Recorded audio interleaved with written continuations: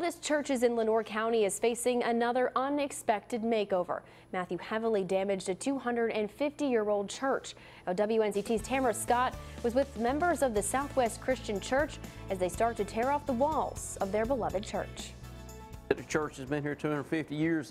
And in the last 2 decades, the Southwest Christian Church has survived 2 major floods. So we really weren't expecting what flood. In this case, when we heard that the height of the river crest, and we knew it would probably get in, so we tried to do everything we could to save as much as possible this time. Now that they are back in, it's time to get to work to restore the beloved church.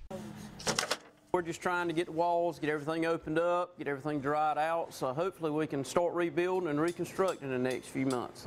Many members of the church came by to help. Even the younger crowd stepped up to the plate. No teenagers complaining? No, they didn't complain. They did. Long as you fed them, they were good.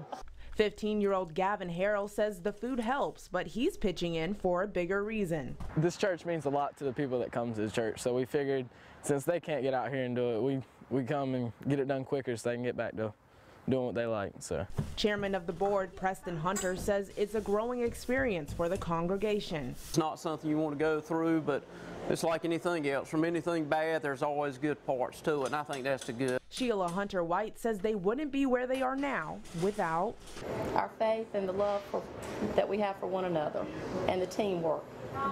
As it seems, all is not lost, and the church will continue to make history. And now their names on the wall will too. I mean, it felt like we were really a part of the church itself, you know. They'll see that a lot of people actually care about this church. In Kinston, Tamara Scott, 9 on your side. And renovations on the church are expected to be completed in about 6 months.